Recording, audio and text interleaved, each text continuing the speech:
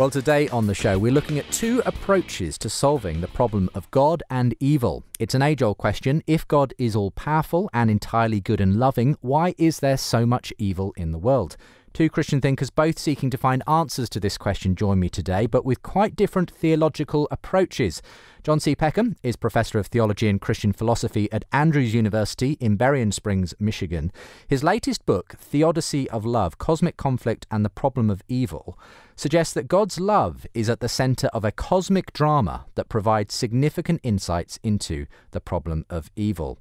Thomas Jay Oord is a theologian and philosopher, director of the Centre for Open and Relational Theology.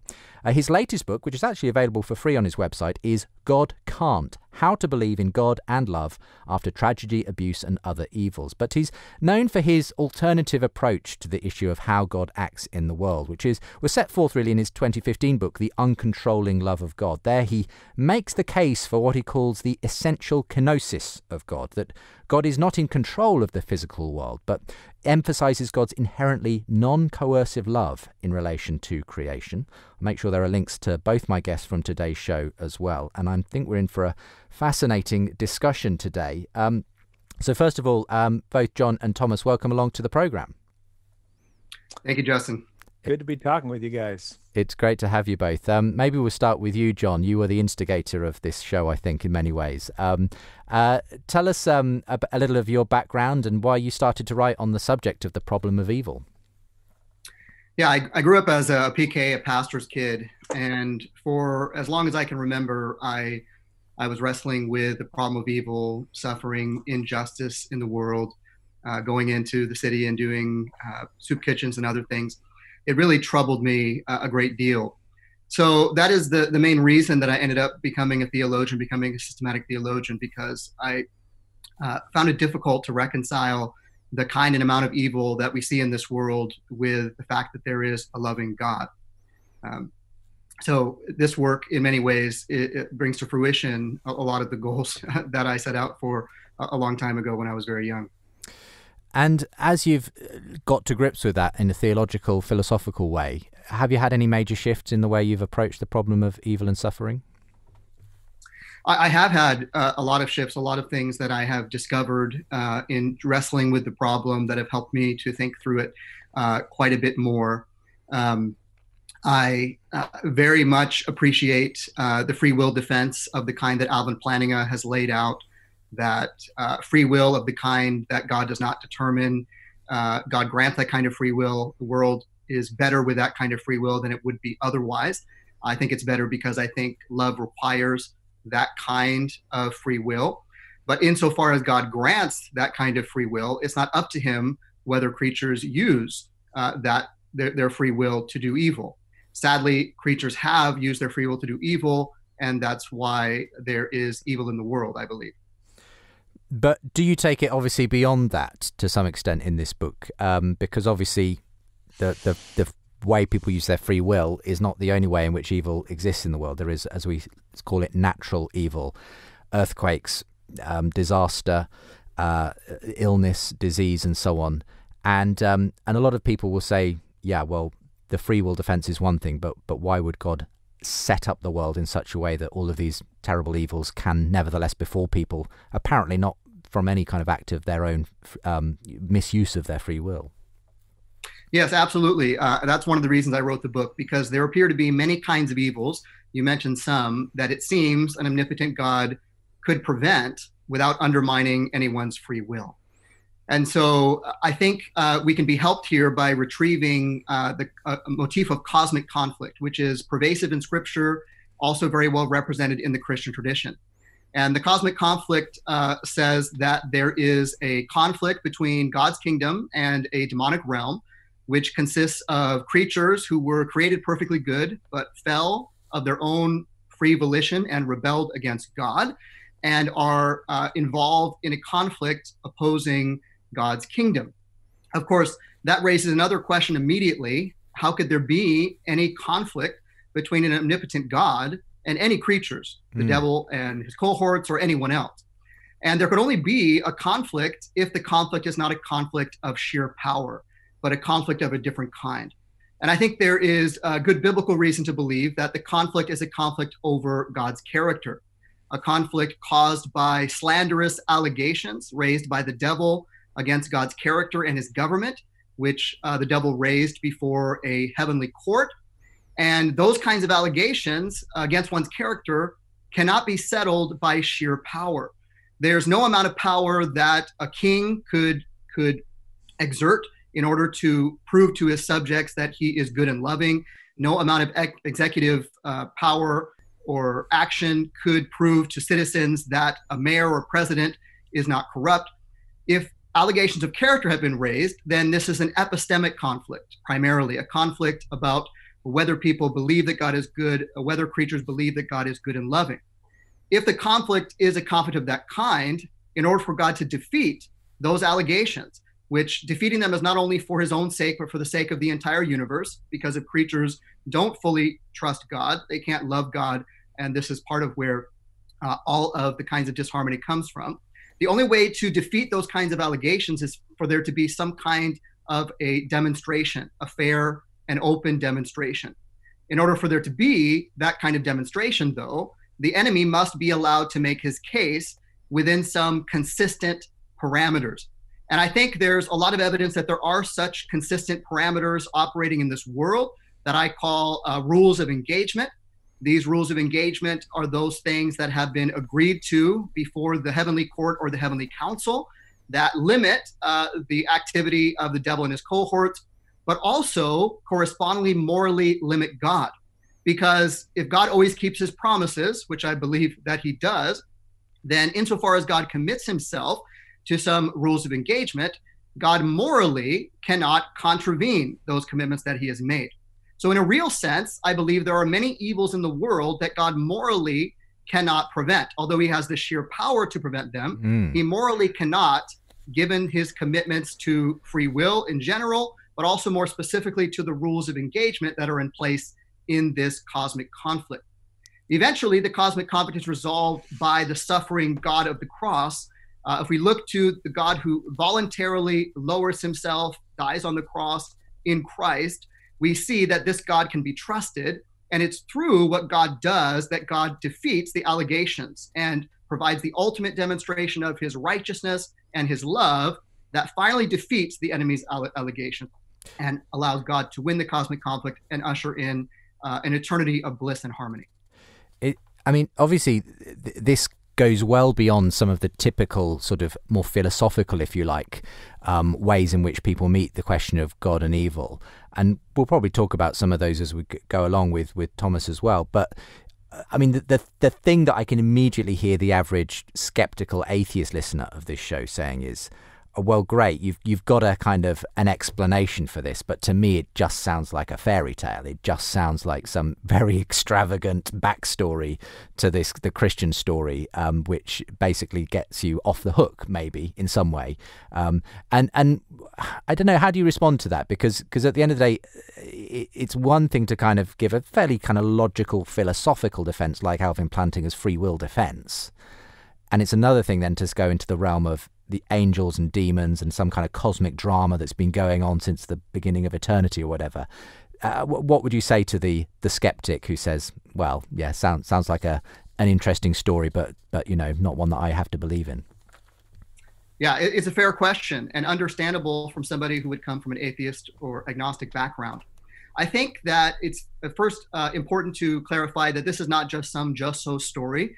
I think that a story of the cosmic conflict is just embedded in the story of the gospel. Mm-hmm. You cannot read very far in the book of Matthew without encountering this kind of demonic conflict that Christ is involved in throughout his ministry. It's all over the Bible elsewhere, and even a part of what Scripture emphasizes Christ came to do, to destroy the power of the devil, to destroy the works of the devil, etc. So when it comes to somebody who may not already agree that this kind of story is true, I would say, first of all, that the way Plantinga puts it, plausibility is in the ear of the hearer. So what one considers to be plausible is going to depend a great deal on one's background beliefs. If one believes that there is a God, particularly the God of the Bible or the God of Christianity, whose son is Jesus Christ, believes that the gospel narratives really happened, which I believe that they did, then there's going to be a cosmic conflict motif or framework that comes along with that. And given a belief in a supernatural God, belief in Jesus and the gospel story, I think it is indeed very plausible from a Christian perspective that there is such a cosmic conflict operating in the world. So I would just ask that the atheist or agnostic would allow me, if they're asking me to make a defense with regard to the problem of evil, that I would be allowed to use the core beliefs of the framework that I come from, the Christian framework. And this cosmic conflict narrative is just embedded in the Christian story. I want to obviously explore it more as we go forward in the conversation soon, because I think we'll want to hear how that relates to the kinds of evils that we've been talking about, disasters, earthquakes, illness and disease and so on. But the other perspective we've got on today's show, it's two Christian perspectives, but a very different Christian perspective in many ways, from Thomas Jay Oord, who, as I said, is the author of God Can't, How to Believe in God and Love After Tragedy, Abuse and Other Evils, which very much picks up on his theology of the uncontrolling love of God. Thomas, welcome along to the show. Yeah, it's great to be here with you. It's great to have you on. Tell us a little bit then about what took you into sort of investigating these issues. Presumably you also maybe had a different way of approaching the problem of evil and suffering earlier on in your life, and then you came to a quite unique and different way of understanding this later on, didn't you? Yeah, I think John and I share a lot in common in terms of our background. I was raised in a Christian home. I became one of those fanatical folks who would go door to door witnessing for Jesus, trying to get people to become Christians. But then when I got into college, I began to look more deeply into the big questions that I had been urging other people to look deeply into, and encountered some folks from atheistic, agnostic, or other religious perspectives, and they were really smart. And they kind of pulled the rug out from under the reasons I had for thinking there was a God. And so I remember coming to pick up my fiance, who's now my wife, and her getting into the car and me looking at her and saying, I just can't believe in God anymore. I was an atheist or an agnostic for a while. And the problem of evil was one of many particular issues that brought me to that place. I eventually came to think that it was more plausible than not that there was a God.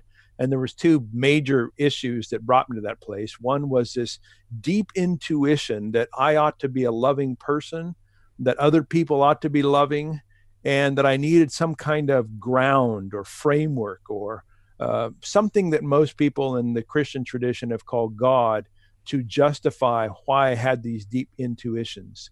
And the second one is that I really felt like there had to be meaning in life, or at least I wanted there to be meaning in life.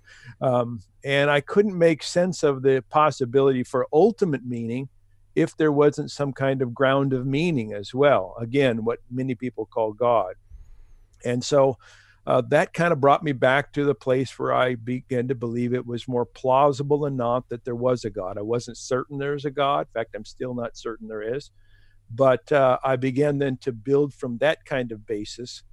And that eventually led me to the position that we're talking about today, a position that says that God loves everyone and everything, but God simply can't control anyone or anything. And the reason God can't do this is that God's nature is this self-giving and others-empowering love. And because God's nature is love, and this love is this kind of gift, God simply can't control not only free will creatures, but any creature or any entity in all of reality, because God loves every creature and every entity in all of reality. So, funnily enough, I don't know if you're aware of this, but I actually had Mark Harris on my show 2 years ago, and he wrote a book very much inspired by your own work called Divine Echoes, Reconciling Prayer with the Uncontrolling Love of God, and debating in that case petitionary prayer with Steve Jeffries, who holds a Calvinist position.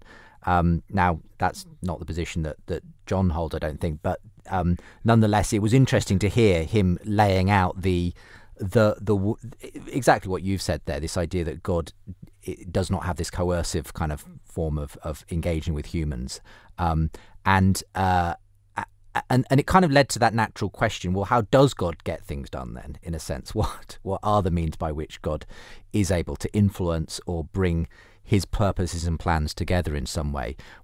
I'm taking it you're probably somewhere on, to give you a label, if you don't mind me doing so, Thomas, in the open theist kind of category of theologian, that you don't believe God knows what the future may hold. But yet, do you still have a kind of view that in some way God's purposes can still be done, even with every creature having absolute freedom in the universe?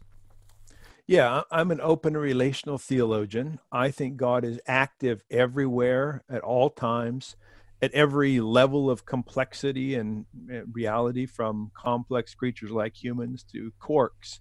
So God is always active, but in every instance, in every case, God is never the sole actor. God never single-handedly determines any events. God is always calling, wooing, commanding, use all kinds of language from the Christian or other theistic traditions for that matter, so long as that language doesn't give the impression that God is the only one to bring about some kind of an event. So this God is active everywhere and invites, calls, commands. Perhaps an illustration that might help. When I decided to ask my girlfriend to marry me, I made a decision. I acted. I took her to dinner. I pulled out the ring. I acted and said, "Will you marry me?" Now, the result of my actions, the consequences, what I really wanted to see happen was for her to say yes and for us to get married. But because I love her and because I'm not a coercive person, I had to wait for her response. She did respond yes. And so we got married. So I got what I wanted.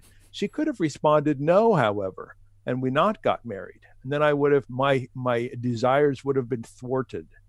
I believe in a God whose desires are sometimes thwarted, because this God simply cannot single-handedly bring about events in the world that God wants, because God's love is inherently uncoercive or persuasive.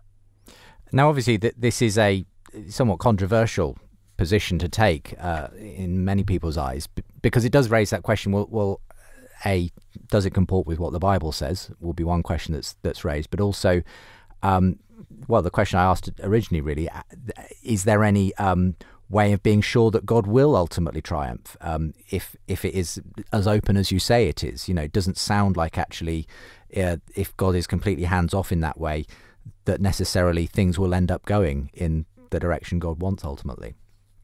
Yeah, I see two items there that I want to try to address quickly. One is the biblical one.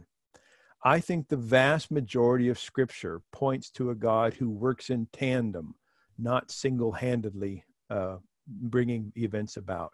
So in other words, whenever there's stories or mentions of God acting, there's always some kinds of other creaturely actors also mentioned. In fact, I'll make a stronger claim. I know of no biblical passage that explicitly says God alone brought about some result. There are some that only mention God acting, but none explicitly say there were no creaturely factors or actors involved. I think the vast majority of people, including many biblical scholars, have come to the Bible with a particular view of God in mind that's actually not explicitly mentioned in the text. In terms of the can God win at the end, the eschatology view, I have a view that I call the relentless love eschatology, which says that God is always loving and never coercing in this life and the next. I do believe in an afterlife. And God never forces anyone into heaven or hell or anything like that. And because God simply can't control others, there's no guarantee that God will eventually win. Now, God never gives up, and I think God continues going on and on and on. I have the genuine hope that God finally is victorious because all creation cooperates. But I don't have the kind of guarantee that can only come from a God who decides to control, decides to coerce, and make sure some people, either everybody goes to heaven or some people go to hell and others to go to heaven, or God annihilates some, or whatever eschatology you like. I don't have that kind of a God. Very interesting. We're almost, just with your introductions, guys, nearing the end of our first part. But I will get a quick sort of idea of how you respond, John, to Thomas's very different way, I suppose, in some ways. Having said that, there are some similarities, I think, between your positions, John. So do you want to spell out what you think where you think there are the similarities, but where you think the major differences are between the different ways you approach this? Yeah, there are similarities. We both believe that God is loving, that God respects creaturely freedom. God respects what Tom calls the regularities of nature, what some would call laws of nature, things like that. I do believe that God is loving, that God does not coerce in any way that is unloving. However, I do worry that Tom's account resolves the problem of evil at the cost of denying God's omnipotence, or at least God's omnipotence as traditionally understood, that God does not have the power to prevent evil. One of the issues with that is the eschatological issue, the problem of how you can ensure that God wins. And as Tom just said, he doesn't have any guarantee that in the end, everything does come back to an eternal bliss of love. And I think it may resolve the philosophical problem, but I'm not sure it's very much help with regard to the actual defeating of real evil in the world, which is more important than just the philosophical problem. I'm also concerned about whether it can account for the kinds of miracles that God is portrayed as working in the Bible. Not just whether God can work miracles at all. I know Tom has an account of how God can work miracles. But if it is the case that God worked the miracles in the Bible, particularly some of the miracles Jesus works, like calming storms, feeding the hungry, multiplying food, healing all kinds of sicknesses and illnesses, even resurrecting the dead.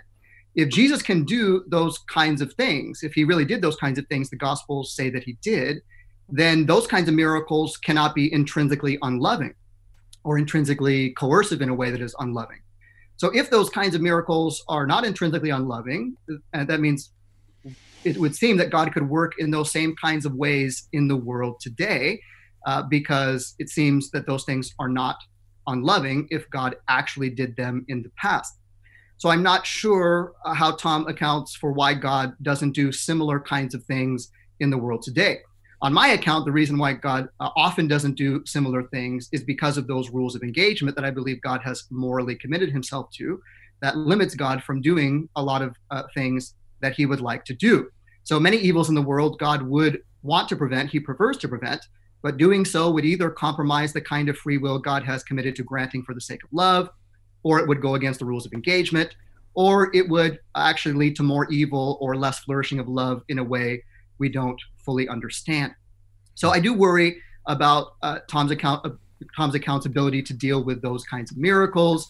I worry about the definition of what counts as coercion. Why would it be unloving for God to act so that someone is pushed out of the way of a car that's oncoming, or act to destroy cancer cells? I don't understand why that would be unloving. There's more than just that. That'll give us plenty to go on. But as I say, we're already fast approaching the end of our first section here. So we'll give Thomas some time to respond in the next section. What I will say, though, just as we draw to an end of this first part, is I'm hearing from both of you, though, that neither of you take the Calvinist view, let's say, that God is responsible for all of the stuff going on, good and bad. Basically, it's all been predetermined, in a sense, by God for his greater glory. But actually, you're both saying, no, there's an element of freedom that God has given. In your case, John, it's there's an element of freedom that it is both in the human realm and in this sort of cosmic, angelic, demonic realm. And we have to take that into account when we see some of the bad things going on around us. Thomas's view is actually the freedom is kind of absolute, almost in that sense, that God simply does not even have the power to, in his lovingness, coerce in any way any free creature to do something or to meddle in that way. So be fascinated to open this up a little bit more in the next section of today's programme. Doing a deep theological dive today on two approaches to solving the problem of God and evil. My guests are John Peckham and Thomas Jay Oord. You're listening to Unbelievable.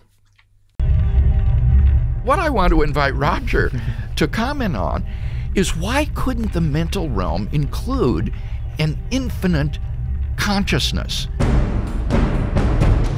It's too much like us.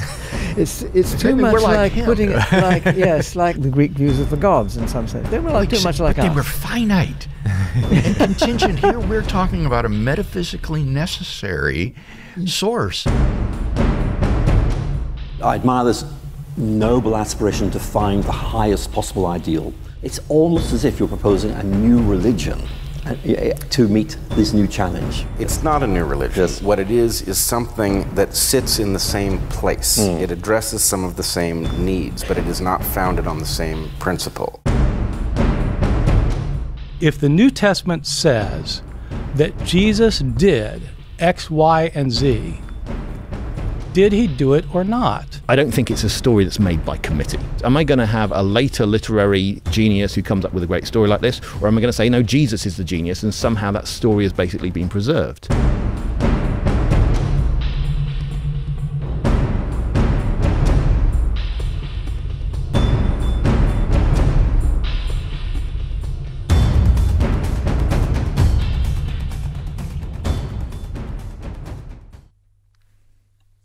Welcome back to today's edition of the programme, looking at an important and age-old question. If God is all-powerful and entirely good and loving, why is there so much evil in the world? Now, many people have proffered theodicies of one sort or another to solve this problem.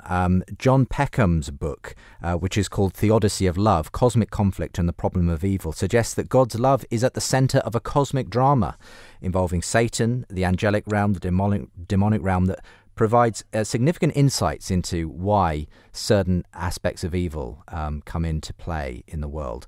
Thomas Jay Oord takes quite a different view. His view, the uncontrolling love of God, makes the case that God actually has no control of the physical world, and that is because of the character of God, the non-coercive love he has in relation to creation.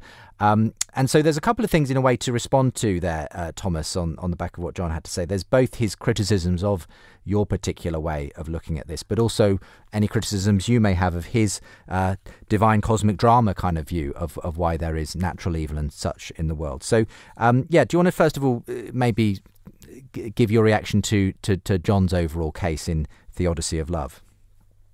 Yeah, thanks. There's lots and lots of things I'd like to say. Let me start by saying John and I do share several things in common related to God's love.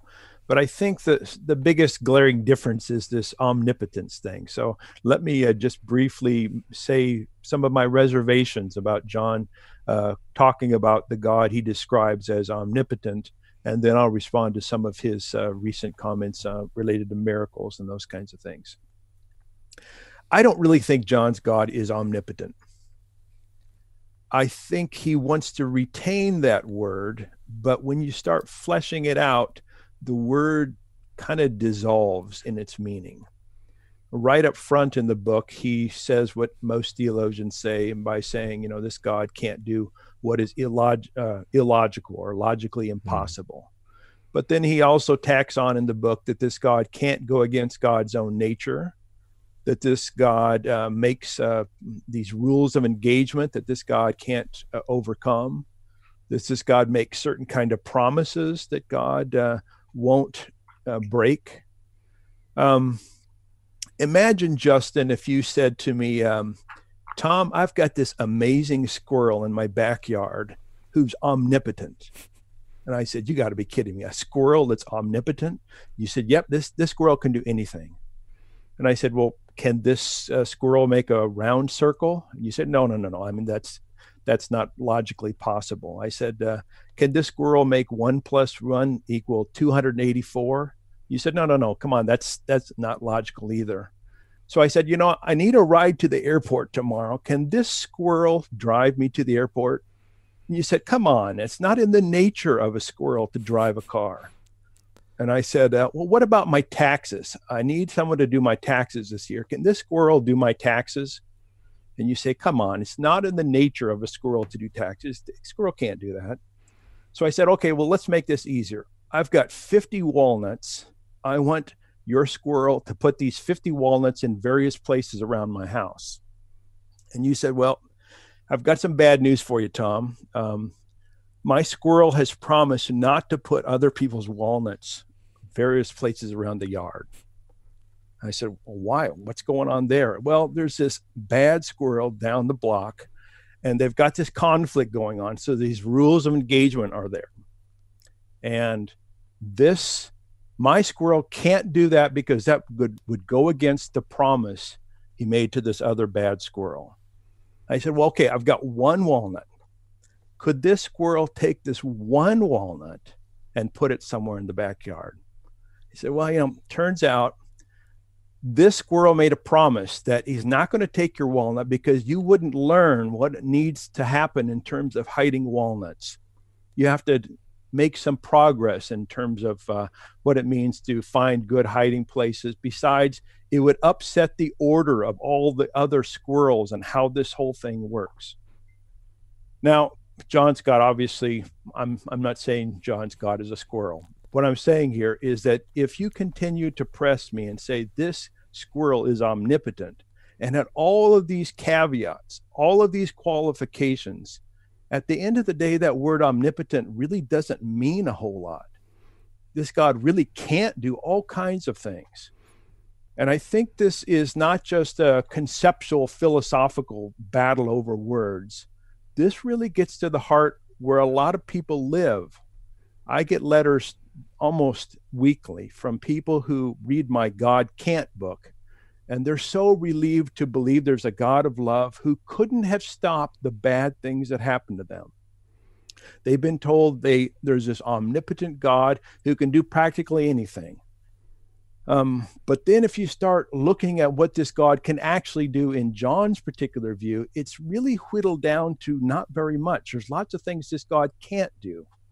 So I would prefer for John, and actually lots of other theologians, John's not the only one here, it's just that John adds on some more things that others don't. I would prefer them to drop this word omnipotence, come up with some other thing. I mean, no word's perfect. You got to define your words, etc. And again, I'm not saying John's God is exactly the same as a squirrel. John's God is, knows the future and is omnipresent.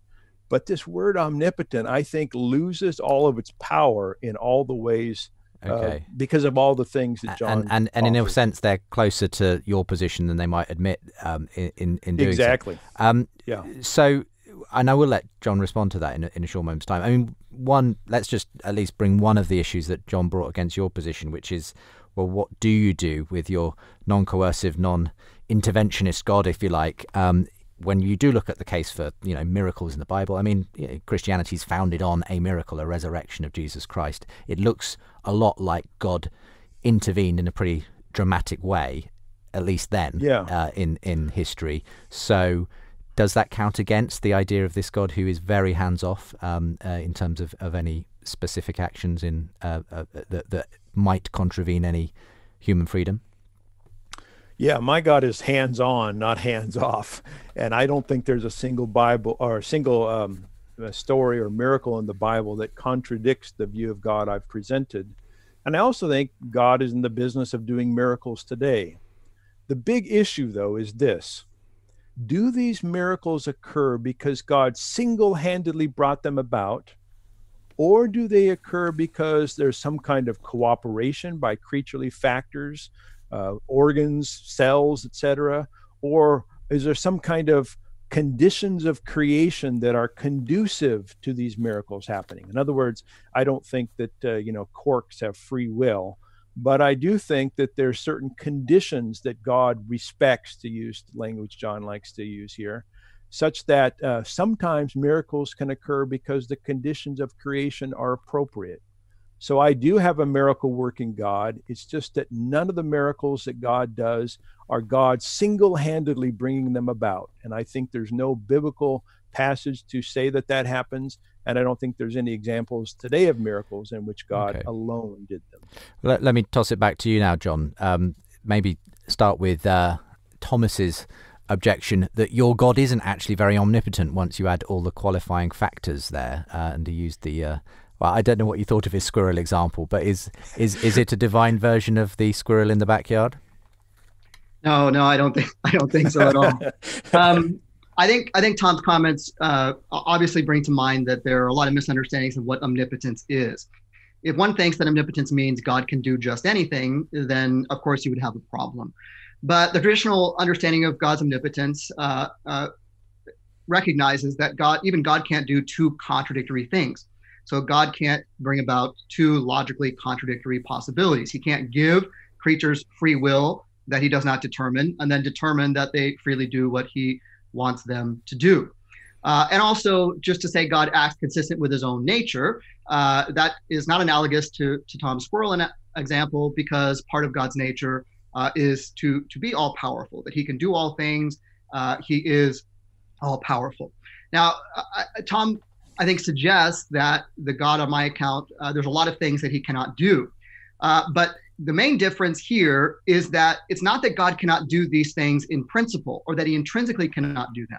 It's that he cannot do any things that fall temporarily within the jurisdiction of the enemy within this cosmic conflict. So these are temporary restrictions. That's one major difference. So in the end, God can and will exercise his power to defeat evil. Once all of the allegations have been resolved, once every mind in the universe recognizes that God is entirely good and loving. So these are temporary restrictions, and they are dynamic. So faith makes a difference. Prayer makes a difference. The way Jesus talks about the demon the disciples couldn't cast out in Mark 9, he says this kind can only come out by prayer. So there are many things God can do, and I believe that God did in the Bible work many kinds of very robust miracles. My theodicy of love, as I lay out in the book, I don't have time to lay it out here, but my theodicy of love has a very robust account of God's providence. God is working miracles. He is acting in a very strong way to relieve sicknesses and maladies and all kinds of things. But when he doesn't, in the many cases he doesn't, I don't think it's because he doesn't want to. I think it's because there are other moral impediments that are temporarily restraining him from doing so. And that would include the sort of activity of the realm of evil and those spiritual powers of darkness and so on. So give me an example of, I mean, it's very hard. Sometimes this feels a little bit abstract and strange. But for instance, you know, when someone contracts cancer, and as far as we can see, there's no particular human reason why they would have done that. Would you say, no, that's not God desiring that person to contract cancer, but at the same time, it's not just the random events of what happens in a free universe, that there is in fact a dark spiritual side to illness and disease, and that somehow God has not been able to override those factors. Do you want to sort of sketch out what that could in principle look like? Yeah, so I certainly agree that God does not desire those kinds of illnesses and diseases and sicknesses. But when it comes to natural evils or evils in nature, I don't think that there are any evils that are purely natural, in the sense that I agree with Planning and others that evil came into the universe by the rebellious decisions of creatures, beginning with those decisions of Satan and his angels to fall and rebel against God. Now, when it comes to evils in the world today, I think there are at least two elements that are very important. So I don't make the claim that when there is a natural evil in the world today, it is necessarily the direct result of some kind of demonic activity. There are instances in the Bible where sicknesses and illnesses are attributed to demonic agency that Jesus casts out. So I don't rule that out either. But I wouldn't claim that each evil is caused in a directly proximate way by the free decisions of creatures. What I mean to say is that free will introduced, the misuse of free will introduced evil into the world that affected the way the world is. The world involves all kinds of evils and sicknesses and diseases that I do not think would be there if the world had remained as God wanted it to be, if every creature had never rebelled against God. I do think that there are some laws and forces of nature operating that God primordially set up for the best good of all creatures. And I think it's also quite possible that the cosmic conflict caused some of those forces and laws to go out of equilibrium, and that there are other kinds of things introduced that weren't there originally, that are now part of the rules of engagement, that God normally is not going to contravene for a host of reasons. And there also might be special supernatural activity. But I wouldn't try to say a particular illness or particular tragedy is directly caused by demonic activity. Sometimes it is those effects of the order of nature, what some call gnomic regularity, which itself appears to be necessary for a kind of consequential freedom so that creatures can make decisions and reasonably be able to predict the moral consequences of those decisions. Okay. Well, I mean, still plenty there for Thomas there's so many different directions we could take a lot of these issues, and time won't allow us to pick up on everything. But maybe coming back to you then, Thomas. So, I mean, what do you make of this sort of the way that these other characters play into this? I mean, do you have any space in your own theology, Thomas, for the role of Satan, the powers of evil, and those sorts of things that obviously are critical to John's way of seeing how everything is playing out, and the way in which God is constrained at some level to the different aspects of the creation and what's going on? Yeah, my theology is neutral on whether or not there are demons and a devil who exerts influence in the world. My theodicy can work if there is, and it can work if there isn't. So I don't need to take a stance on it, because the ultimate question is not that. The ultimate question is, what kind of power does God have? John wants to say that in principle, God can do anything, that's not logically impossible. And John wants to say at the end, God's going to make everything right. And God has that kind of omnipotence. This brings up all kinds of problems with why doesn't God use this power in the meantime? Why doesn't God step in to prevent the cancer that you mentioned or stop some rape? Well, John's got an account in which he says God, from the beginning, at least in these kinds of issues, decided to make a covenant with the evil one. God does deals with the devil, we might say. And God makes this promise based on this heavenly counsel and in relation to these demonic forces. And this promise involves God not, quote, intervening in all of these kinds of instances, even though God in principle could, but God made a promise at the beginning not to. I think this is a God who makes lousy promises. I think this God ought to break these promises in the name of love to prevent horrific evils in the world. Suppose my teenage daughter decides that she wants to spend, lots of time on the phone, like a lot of teenagers do, at least they used to before texting took over. But let's say she's talks on the phone a lot, and she says, "I really need my privacy, Dad. So when the door is shut, don't interrupt me. I'm talking on the phone if the door is shut, and it's just part of the process of being a teenager. I need my privacy sometimes." And I say, "Okay, I promise. I won't come in or even knock on the door if I see it shut, because I'll assume you're talking on the phone." Now, suppose a fire breaks out in my house, and I get everybody out, and I look out, and there my teenage daughter is not outside. So I run back in the house, go through the flames, up the stairs. I go to her door, and it turns out the door is shut. And I think to myself, oh, I made a promise not to go in if that door is shut. Now, do you think I'm going to break that promise in that moment to try to rescue my daughter? You bet I am, because I think love demands that I make a bad promise. I think the kind of promises that John lays out here that God somehow allegedly made at the beginning are ones that come in conflict with God's love. And God ought to break those promises if, in fact, God made them, which I don't think God did. I mean, that's where I think... go ahead, John. Go ahead. I think that kind of perspective actually would bring you into conflict with your own position. So it sounds to me like you're saying God can't prevent the evils in the world because for God to prevent those kinds of evils, God would have to do something unloving. But you also say in your book that a loving God should prevent evil when he can.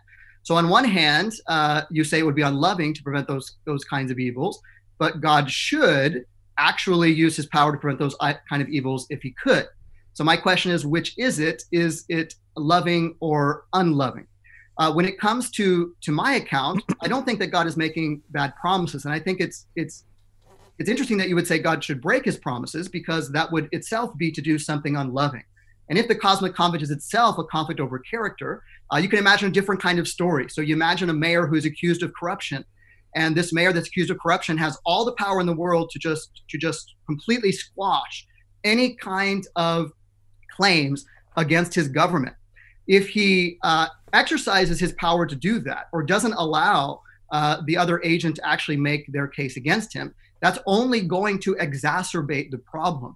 And so I think God, in his infinite wisdom and his infinite love, He knows because he's taking into account other minds. It's not a matter of something that he is just agreeing to with the devil per se. This is taking place before a heavenly council, a heavenly court, which is very robustly represented throughout Scripture. And so therefore the rules of engagement are far from ideal.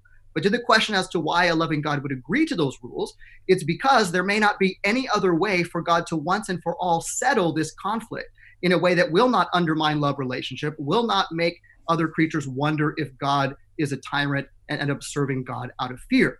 What I don't understand is on Tom's account, why God can't do the kinds of things that he does in Scripture. Why would it be unloving to destroy cancer cells? Why would it be unloving to heal sicknesses like Jesus heals? I don't think that his account can actually satisfactorily address the kinds of evils that God deals with in the Bible. And I think my account has all the salient advantages, because I think there is a real sense in which there are things that God morally cannot do temporarily. And yet God can do all those kinds of miracles in particular circumstances. It's just that we don't know which circumstances those are. And in the end, more importantly, God has the power to actually ensure that evil is finally defeated and will never rise again. So and I had a very similar question for you, Thomas, which is, given your criticism of the God who refuses to break his promises in John's case, isn't your God equally potentially on the hook for the fact that he has chosen simply never to intervene? Or is that somehow intrinsic to the way you regard God, that God cannot intervene in that way? That's right. I don't have a God who promises not to intervene. I've got a God whose very nature is love that never intervenes. So it's not a choice on God's part. It's just who God is. It's God's nature. I like to sometimes contrast my views with one I think that's similar to John's and one on the other side of me. The one that's similar to John's I call the divine voluntary self-limitation. God, either because of some counsels or rules of engagement or some promise, God has voluntarily decided not to intervene and stop evils, even though in principle God could. That's not my view. It's something close to John's. On the other side of me is the idea that God is constrained by some sort of external forces, be they demons and principalities or laws of nature or metaphysical laws, all kinds of things. But God is like, I'd like to do something here, but God saying, I can't because these things outside of me are preventing me. My view says God's constraints come from God's own nature, not something external from God. But God doesn't choose God's own nature. That's just who God is from all eternity. And what's important here for your question is this nature is self-giving, others empowering, and therefore uncontrolling love. And so God doesn't simply choose not to control. It's just the way God acts because that's God's nature. But you do believe, I think this was part of John's question to you, that God has acted through human means in kind of collaboration, as it were, with human freedom. Definitely, yeah. And in as much as that happens, what is it not unloving to if God can do that somehow, for that not to happen sometimes in cases where, I suppose the question is, why doesn't God act when the person prays for that person to be healed of cancer?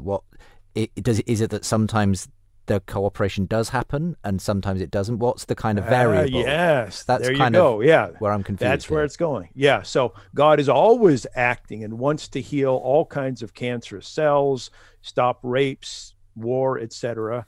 But God can't do it single-handedly. So God has to call to free creatures, other entities, to cooperate in some kind of way. So it's not the case that God did it one place single-handedly, and then you ask, well, why doesn't God do it other cases? God always acts, and there's always some kind of cooperation or not.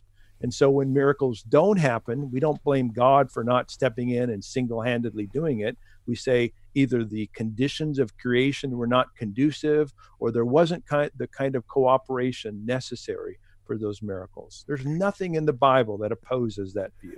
John. So I don't see how it would be unloving or go against creaturely cooperation to destroy cancer cells, for instance, or to say work the kinds of miracles that we see in Scripture. So you have God preserving 3 Hebrews and Daniel 3 from burning in a fire. You have an angel shutting the mouths of lions.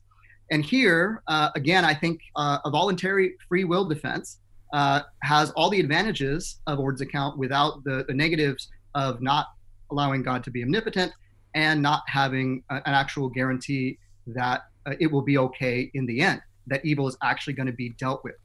When it comes to those examples, why can't God push somebody out of the way of a vehicle? Why can't God, even if you put aside what God is directly doing, there's a lot of kinds of evils in the world that God could prevent simply by a revelation, an advance warning. And you can't say that for God to do that would be intrinsically unloving, because God does those kinds of things in the Bible. He warns Pharaoh of the famine, for instance. So if you imagine, say, a tragic plane crash, if the plane crash is caused by a mechanical difficulty, for God to prevent that without undermining any freedom, without going against any creature of cooperation, all he would have to do would be to actually reveal to someone in a position to fix that plane before the crash that there's going to be such a crash. And God could know that, even if I believe God knows the future, but even if he doesn't know the future, he would have enough present knowledge to be able to actually prevent those kinds of evils without coercing or forcing anyone. On my account, the reason why God doesn't do that is because, again, there are rules and parameters where God can reveal himself, especially in some specific cases, especially in covenant revelation. But in other cases, it would be against the rules. It would be unfair. The enemy wouldn't be allowed to make his case fully. But in your account, I don't see why God couldn't just alert someone in advance. And that alone would actually resolve a great many of the kinds of evils that we see in the world today. And all the kinds of miracles Jesus worked, putting aside the claim that they're not done unilaterally. If Jesus could do them then, it would seem that he could do them now. I believe in miracles now. So yeah. I'll let you come back to that in a moment's time. We're already at the end of our second part, and we'll have another 10 or 15 minutes to continue the conversation shortly. But it's Thomas Jay Oord who's going to respond in a moment to John Peckham on today's show. 2 different perspectives, 2 different theodicies, you could say, on the problem of God and evil. That's what we're debating today on Unbelievable with me, Justin Briley, and we'll be back with the final part very soon. If you listen to Unbelievable with Justin Briley on Premier Christian Radio and enjoy the conversations between Christians and skeptics, then this is the perfect app for you. For the latest updates, podcasts, videos, articles, bonus content and much more, download the Premier Unbelievable app today. Welcome back to the final part of today's show, and it's been a really interesting discussion between John Peckham and Thomas Jay Oord, with their different perspectives, both theologians and philosophers, on the problem of suffering and evil and how to reconcile that with a God who is good and loving. Thomas, John's view is this divine counsel, cosmic drama kind of view, in which to some extent God has chosen, as he says, voluntarily to submit to certain rules of engagement, if you like, and where we do see, miracles and good things happening and answers to prayer, it's where, as it were, the battle has been won, and in places where we don't, it's where the powers of evil are currently winning. Ultimately, God will win, and all things will be put right. And I can see the attraction of that view, because it suggests that God isn't, as it were, your view is very different, because it suggests a God who never intervenes unilaterally in any kind of case. It's always, as you say, I'm guessing sort of in collaboration, in cooperation, as you say, with humans. Now, John can't see how that wouldn't still give God license to simply act in cases like he mentioned, where he could perhaps reveal to someone in a miraculous way that some event is going to happen. That wouldn't override their freedom. He can't see any way in which that would be coercive. So what's your point? And I'd just be interested in how you respond to some of those biblical examples he brought about, warning Pharaoh of the famine or other things. Firstly, how much store you put in biblical miracles anyway, but how you respond to the way that they're portrayed in Scripture, which do seem to have God acting to some extent unilaterally, regardless of people's cooperation. Well, I think a lot of people have assumed God is acting unilaterally in those instances, but I don't think we have to. I don't think the Scriptures require us to do so. I think maybe there's so many things I want to say in response to John's good questions. I think I'm going to really quickly go over 3 examples he gives and respond to them on how my view accounts for them. First of all, he wants to talk about God destroying cancer cells.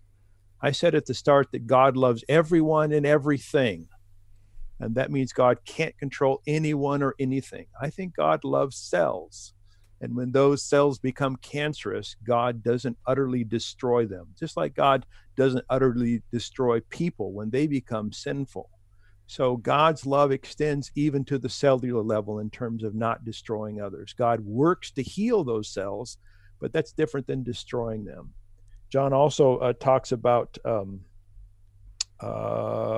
can't read my own notes here. Well, the one I'd be interested in is this idea of giving a revelation to someone. That wouldn't be coercive or act against their freedom. So in my view, God does act to reveal, but God never acts unilaterally to reveal. In other words, revelation always involves some kind of cooperation or lack thereof in the world. This not only accounts for why sometimes we do seem to have better and clearer understandings of what God is up to, but also for why we never can know with absolute certainty what God is up to. And it also helps to account for the problems we find in Scripture in which there are errors or contradictory accounts.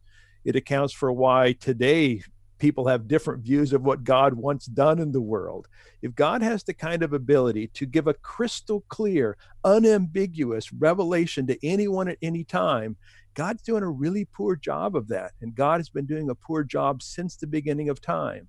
If, however, God is always working to reveal, but there are obstacles, real obstacles for us to getting that clear, crystal clear message, and we have to actually cooperate, listen metaphorically to God, then we have a way to overcome this problem of revelation while still affirming that revelation can occur. I mean, before John comes back on this, I mean, just to take this analogy further, or the example at least that we've been looking at. So, let's say, do you believe it is possible in principle for someone to receive a message from God, a revelation from God? A pilot, feels that God is telling them to check that pipe before they take off, and hey, what do you know, if he'd taken off, that would have caused some terrible disaster, and that disaster's averted.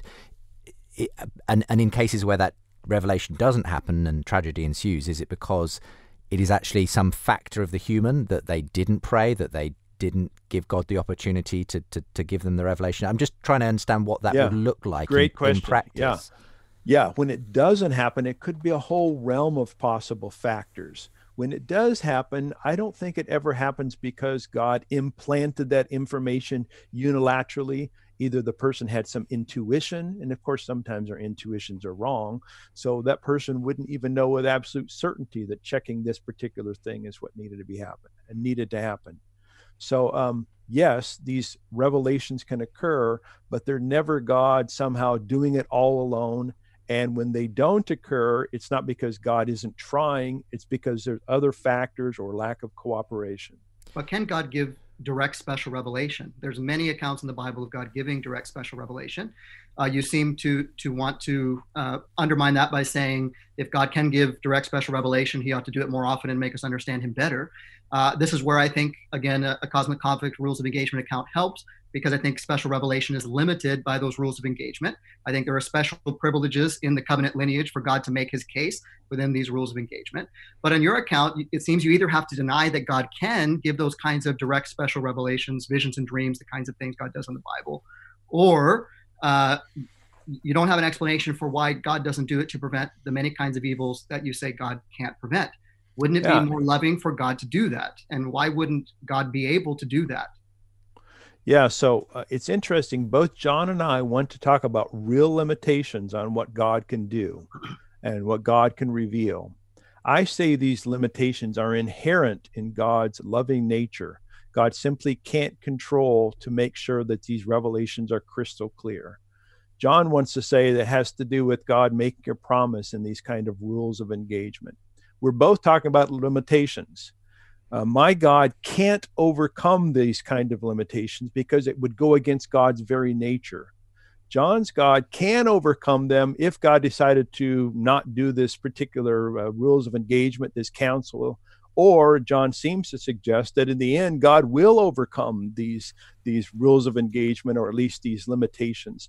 So it's strange that I'm the one being attacked for having a view that is, I think, consistent with God's very nature, whereas John has a view that God decides to take on these limitations when God didn't have to at the beginning, and from some mysterious way, God is going to overcome them at the end. So certainly I don't want to be attacking you in any way. But I think, for one thing, I don't see how it's any better to say God intrinsically is limited to granting freedom of the kind that's good for love and the regularities of nature that are good for love, and saying that God had the freedom to create a world voluntarily, didn't have to, and then freely gives that world the kind of freedom that is good for the flourishing of love. We both agree that freedom is good for the flourishing of love. I'm saying God does it voluntarily. You're saying it's involuntary. I don't see how involuntarily granting that is better. When it comes to God doing these things, I also have ways in which God is essentially limited. And you mentioned this as well in your book, that God cannot break his promises, right? He cannot deny his own nature. This is actually taught in 2 Timothy 2:13. He is without falsehood or cannot lie, depending on the translation in Titus 1:2. So if God makes promises, he's going to keep them. One can question whether God should have made those promises, but only God knows everything that needs to be known to make those kinds of decisions. And it's not that God can just unilaterally at any time do this or that. There are some things that even God can't do, not because he lacks power, but because to bring them about would be a contradiction. He can't make someone freely love him. He can't make someone freely believe that he is truly good and loving. Just like I can't make my wife, if I could control my wife's beliefs, this is why it's an epistemic conflict. If I could control my wife's beliefs, then she wouldn't be free to love or not love me. So if God is operating in that kind of a scenario, there are things God can't do with regard to the allegations of the other minds. He can't actually make it unilaterally such that they freely come to recognize his love, not because he lacks power, but because to do that would be a contradiction. So I don't see how you can say that God should break his promises, because that would go against the very loving nature that we both agree God has. No, you might want to say he shouldn't make those promises in the first place, but if that was the only way in God's infinite wisdom for these allegations to be settled once and for all, if that was for the best good of the universe, then God may indeed have morally sufficient reasons for making those kinds of commitments. And I think we have good reason to trust that the God who voluntarily dies on the cross suffers when we suffer, that he has done everything that he can for this world, that if there was a more preferable way, he would have chosen it. And we see even in the ministry of Christ, he seems to be limiting himself. There are some places where he could not do miracles because of lack of faith. Some demons don't come out because of prayer. In the temptation narrative, there's all kinds of limits on Jesus' power, etc. Quick response, Thomas, and then I'm going to ask a final question for you both that kind of hopefully brings the pastoral dimension of this a bit into play as well, because we've had a lot of obviously theological and important theological debate here, but obviously this is ultimately a pastoral question for most people. So but quick response from you first, Thomas. Well, I think the first response John had was, why is it intrinsically better for a God who can't by nature prevent evil versus the kind of scenario John wants to bring up? And I think, as I mentioned earlier, one of the major reasons it's intrinsically better is because it says to victims of evil, survivors, that God just could not have stopped that from happening to them. In John's particular view, it sounds like, in fact, John says, God allows it, God permits it. And to those who suffer, that doesn't sound like very good news, because it sounds to them like God could have stopped it unilaterally. Now, John's got some caveats for why, that's not the case. But listen from a pastoral perspective. Listen, or try to put yourself in the place of a victim. Is it better to say God couldn't have stopped what happened to me, or God chose not to or wouldn't? I think it's intrinsically more valuable to those who suffer to say that a loving God was there with you but couldn't have stopped it, rather than saying God was there and allowed it. But we both can say that at the moment of the actual suffering. We both can say that it would be unloving for God to stop it. It's just we have different reasons for saying it's unloving. In my view, God morally cannot because of other commitments he's made. But once he's made those commitments, it is unloving to do that. And if those commitments themselves are the best for love, then I think my view can say what yours says, but without the disadvantages of denying omnipotence and eschatological hope. Can I ask a final question for you both? Okay, and the example you mentioned earlier, John, made me think of that awful recent tragedy of Kobe Bryant and his daughter in that helicopter slammed into the side of a hill in LA. Almost random. It seems absolutely arbitrary almost, no one predicted that. We don't know what factors might have been at play in terms of human error or whatever it may have been, but accepting that it's simply a tragic accident, and many people struggling with that, with suddenly someone who was obviously such a live wire, successful person, sports personality, suddenly wiped off, and family in pieces over that. I mean, what is, at the end of the day, and I'll start with you first, John, what would be the thing you would do pastorally? How does your theodicy affect the way you then speak to the family who are grieving that sudden catastrophic loss? Yeah. First, I want to be very clear, and I think Tom and I both agree on this, that any kind of theodicy that has to trivialize the real evils in the world or suggest they're not really that bad after all, it does more harm than help. And when people are really going through acute suffering, trying to deal with tragedy, often the last thing they need is to try to hear a theological explanation of how that reconciles with God's goodness and love. I do think that before such tragedies or after such tragedies, when someone is willing to wrestle with maybe the cognitive dissonance they're experiencing about God, I think understanding that God is love, that there is more to the story going on, many unseen factors that we cannot see, but God is doing the most loving thing in every single scenario. There are many things we do not understand, similar to the way when my son needed to have a blood draw when he was very young. He was less than 2. He had to have his blood drawn to make sure that he did not need a particular very strong treatment. He was looking at me like, when I was holding him down, the nurse said, "You need to hold him down where he's getting the blood drawn." He's looking at me like, "Daddy, why are you letting this happen to me?" And there's nothing that I could say at the moment that would explain to him why I was doing what I was doing. But what I was doing is what is best for him. And I would say, even if we don't understand God's reasons, even if we lack that information, I think we can look to the suffering God of the cross, that God voluntarily suffers for us in Christ. Not just at the cross, I think he suffers whenever we suffer.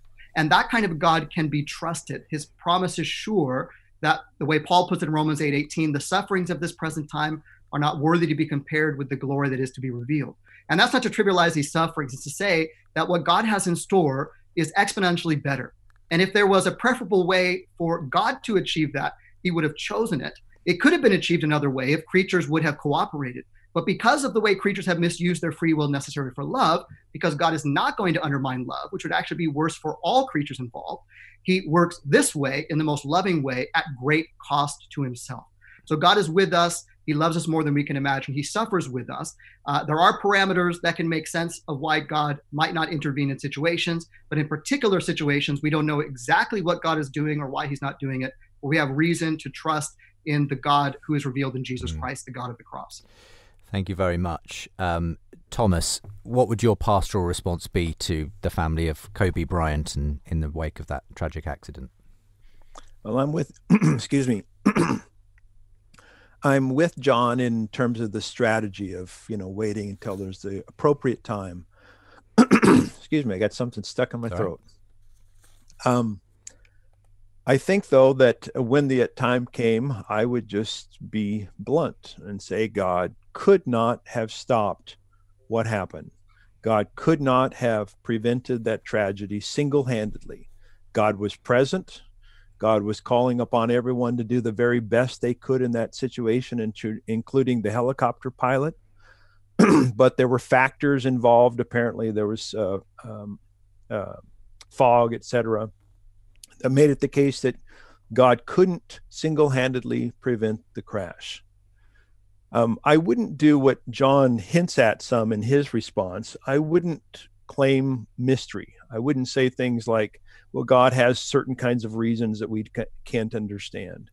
That kind of response, I think, has led a lot of people to situations in which theology just becomes a kind of a game we play in which we can't find answers, and then we play the mystery card.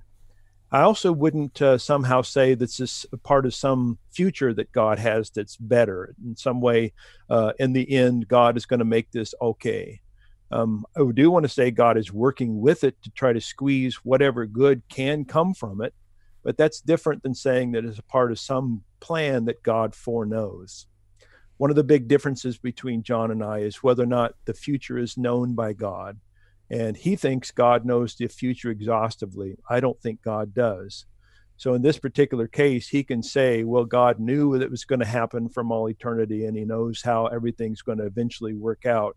So he can appeal to that. I don't think that's a good way to go for a number of reasons, but I just want to note in closing that this is one of the big differences between John's view of how God knows and my view of how God knows. Can I say one thing about that, Justin, before we close? Yeah, please do. Yep. I think I agree that we shouldn't appeal to mystery too quickly. And my account doesn't appeal to mystery alone, but just recognizes that at some point, we don't know exactly why God is doing what he's doing, why he's not, which I think is true of Tom's account as well. But when it comes to foreknowledge, I think the idea that if God knew in advance, that somehow is a disadvantage. I don't think that's true, because if God knows in advance, that means that the things he's commanding, the things he's doing, he knows with certainty are going to be the most preferable given all the factors. On an open theist account like Tom's, I don't see how there's any advantage, because God would know, just by having present knowledge, God would know everything he would need to know to prevent any kind of evil just before it happens, if he has the kind of power that the God of the Bible has. So in the case of this very tragic, most recent crash, and in other cases, God would know everything he would need to know a millisecond before a particular evil, and then could intervene. So if God has good reasons for not intervening a millisecond before, those same good reasons count if God foreknows from eternity past. We'll have to leave the conversation there. I appreciate it could go on, but I've appreciated the way you've both engaged each other on the programme today for what are ultimately not just theological games, but important issues that many people struggle with on a daily basis, that reconciling the God of love and the fact of an evil world. So I appreciate both of you coming on to explain your different perspectives. I'll make sure there are links. thomasjayoord.com for more about Tom's books and his God Can't book. And John Peckham, he's with bakerpublishinggroup.com if you want to find his book there, and you can find him online as well. As I say, links from today's show over at premierchristianradio.com/unbelievable. But for now, Tom and John, thank you very much for being with me. For more conversations between Christians and skeptics, subscribe to the Unbelievable podcast. And for more updates and bonus content, sign up to the Unbelievable newsletter.